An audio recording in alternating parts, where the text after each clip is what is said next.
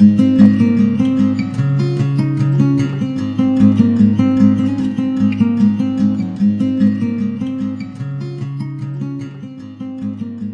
we get started here, we got a cow sale April the 5th, which is on Wednesday. Starts at 4:30. Have 800 to 1,000 cows. A lot of really good pairs, several 3-in-1 pairs. So if you need some of those good cows, then come over and see us at 4:30 on Wednesday.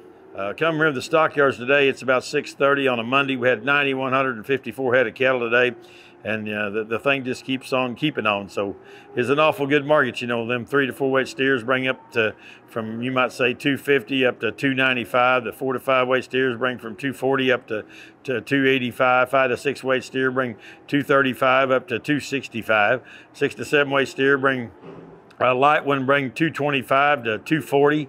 Heavy 6 weight steer that can graze and bring 217 up to 230. 7 to 8 weight steers, tight 7 weight steer that could go back out and be grazed, bring 208 up to 215. Big 7 weight steers bring 189 up to 209 on a load and a half. A real fancy kind of black steers, really nice weight, 777. 8 to 9 weight steers. The front end of them bring 187 up to 195.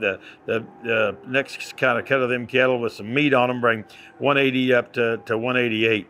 900 to 1,000 pound steers kind of 177 up to 185, 186. 3 to 4 weight heifer, 220 up to 260. 4 to 5 weight heifer, front end of them bring 210 up to 240.